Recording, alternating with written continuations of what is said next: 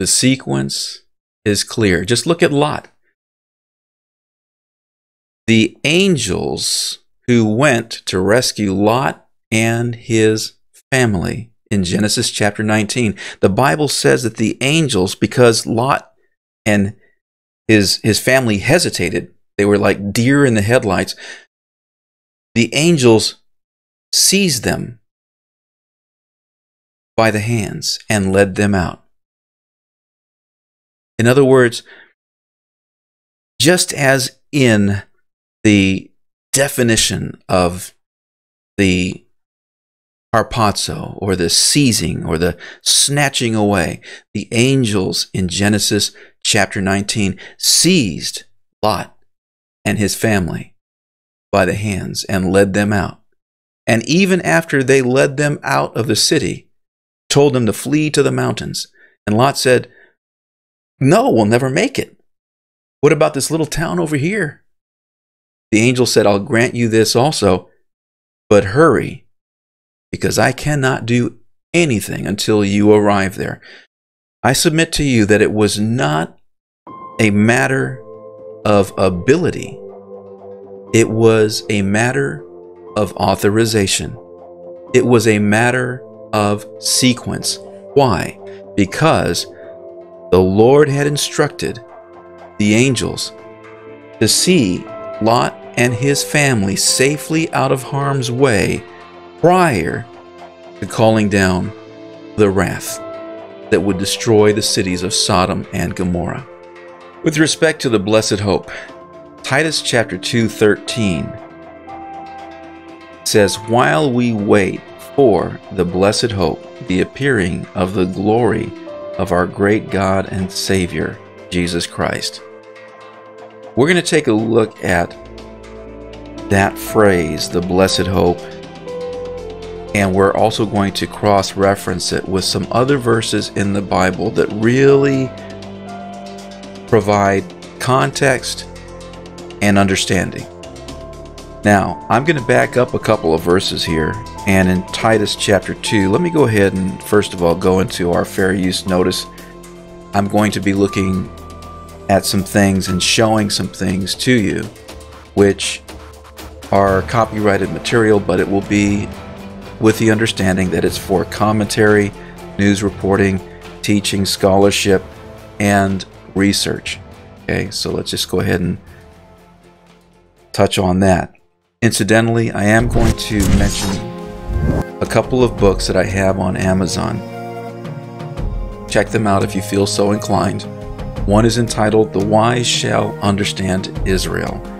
And without going too much into it, you'll be able to access it both in Kindle book, digital format, as well as paperback. The paperback version of the book is actually much longer. The Kindle book will give you a synopsis of what the rest of the book is about. But I want to just let you know, that make a distinction, that the Kindle book it's not as long as the paperback. I encourage you to take a look at the Kindle book first, and if it's something that you really are appreciating in terms of the value, then go ahead and take a look at the paperback. It's printed in color from cover to cover. As you know, color printing can get a little costly, so the paperback of this book actually costs more than your typical paperback. But then again, if you compare it to your college textbooks, it's a pretty good deal. It's not as expensive as some of the books that you've purchased for college courses. Well, be that as it may, I have another book that I want to bring to your attention. And this second book is "The Wise Shall Understand Harpazo." Why we believe that the rapture of the church must take place before the coming wrath. This book right here is actually available in Kindle book format right now. And Lord willing, I'll make it available as a paperback as well, but right now it's available in Kindle book digital format, so you can access this as well. Let me go ahead and shift over to our next window, and while I'm looking at this, I'd like to welcome the new subscribers. Thank you for subscribing. When you comment, when you like, and when you share, it extends the reach of these videos, and so I really appreciate it. Sequence matters. Even Noah and his family were shut up into the ark 7 days before it started to rain. The sequence matters. So again and again, we have examples in the scriptures of how the Lord removes his own from harm's way prior to his wrath being revealed. Now, from the standpoint of what we're reading here in 1 Thessalonians chapter 4 and 5, where it's describing the rapture of the church and then the day of the Lord, once again referencing the day of the Lord to Zephaniah chapter 1, you don't want to be here when that begins. Let's go ahead and continue with verse 2. It says, not to be easily upset or troubled, either by a prophecy or by a message or by a letter supposedly from us, alleging that the day of the Lord has come.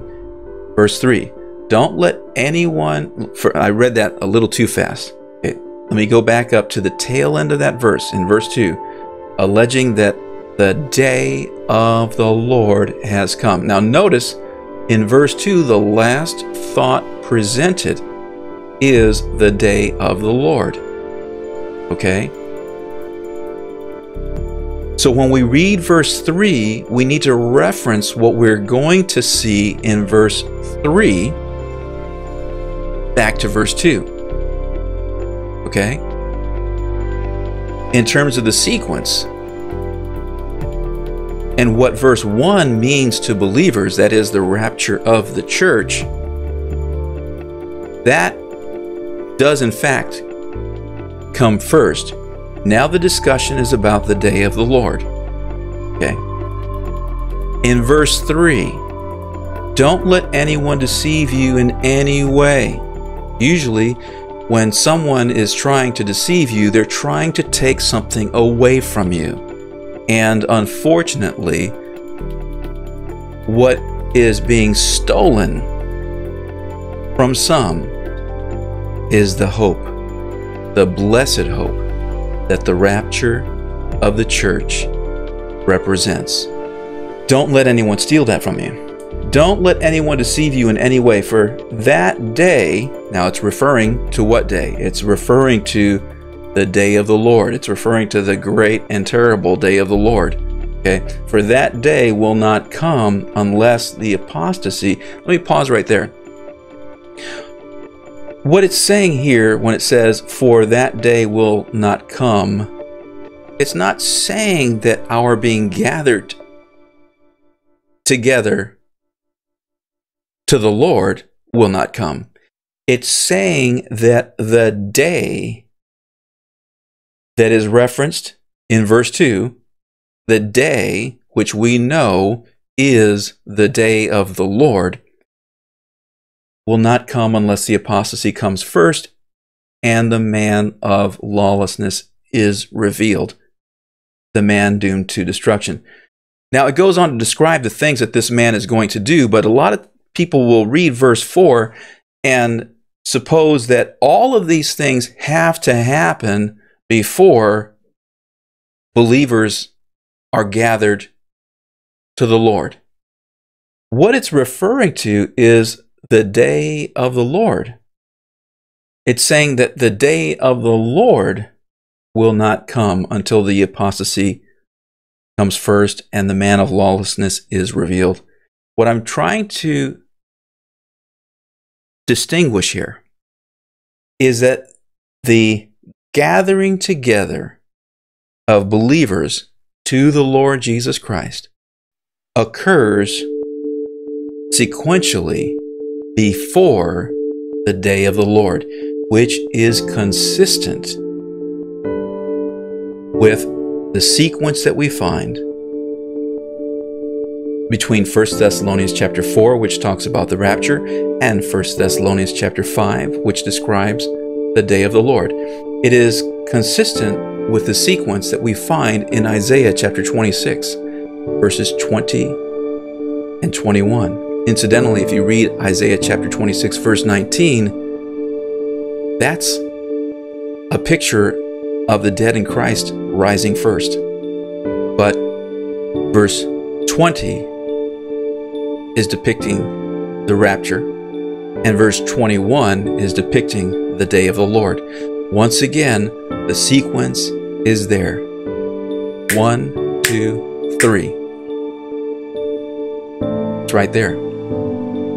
I'm taking time to walk through this with you because there are some who are decidedly not watching or paying attention until the third temple is built. Now the third temple will be built. We know that it will be built because the Bible says it will be.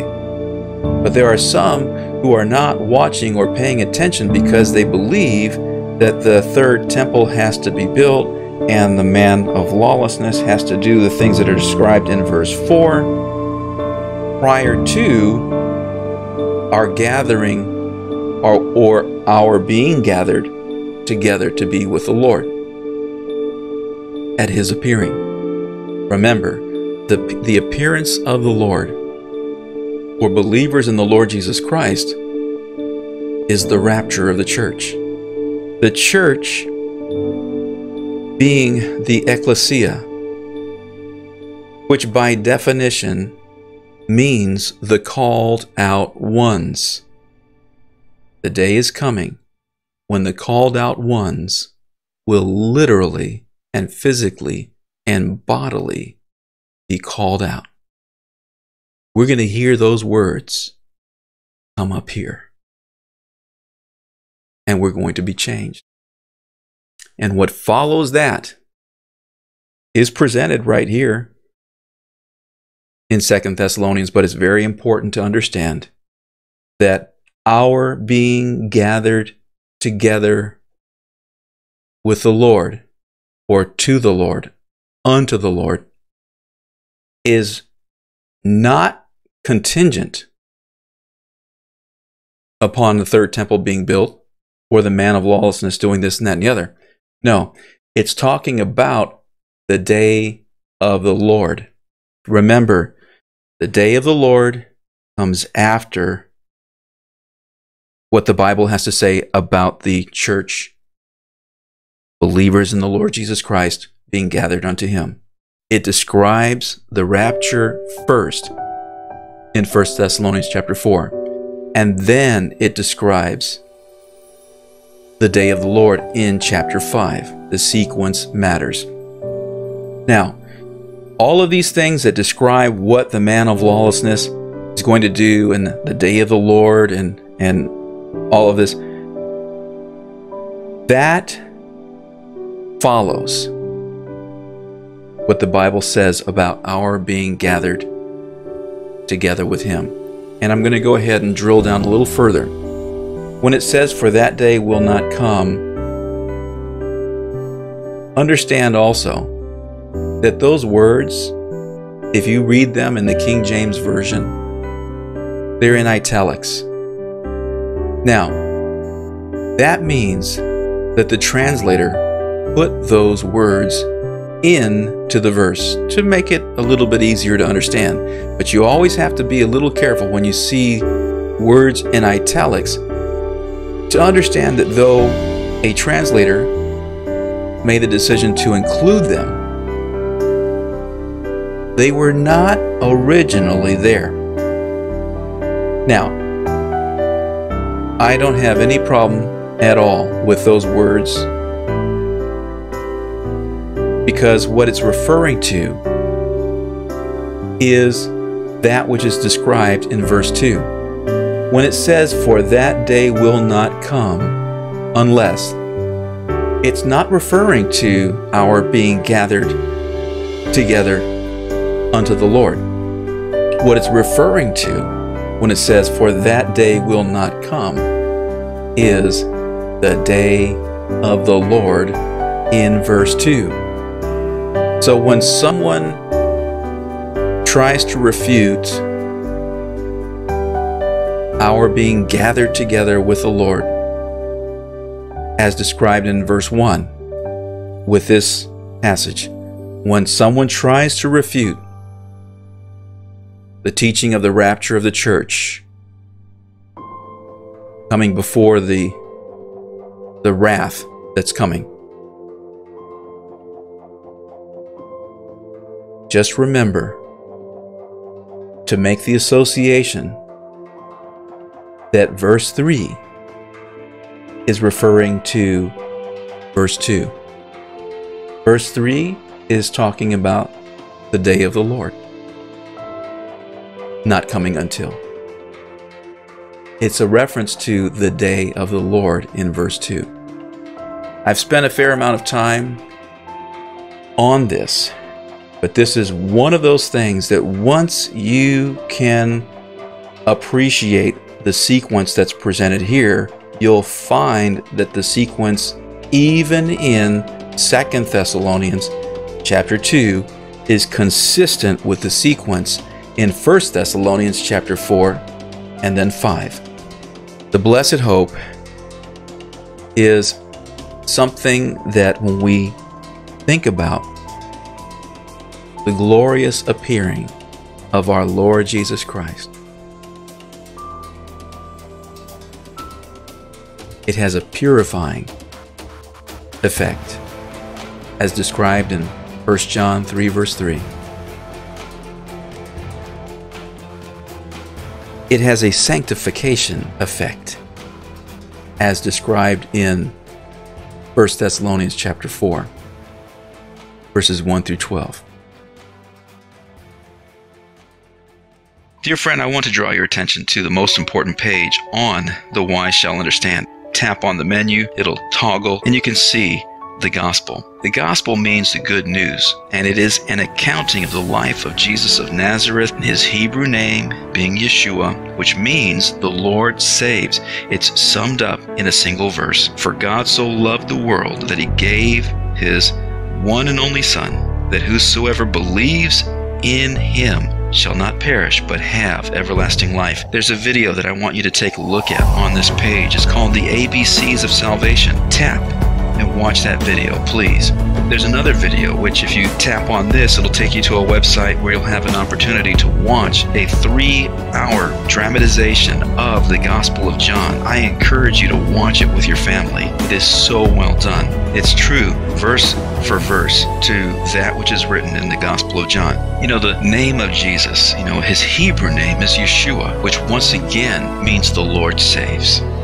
Now, that in and of itself, I mean, it makes you think, wow, you shall call him Yeshua, for he shall save his people from their sins. So awesome.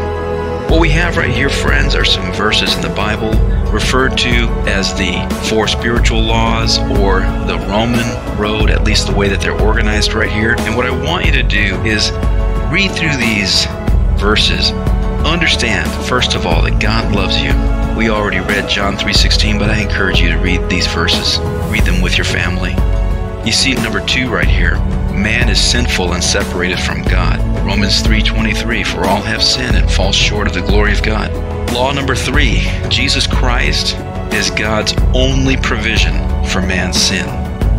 Law number 4, we must individually receive Jesus as Savior and Lord. After you read the verses on this page, my friend, what I want to draw your attention to is a prayer of salvation.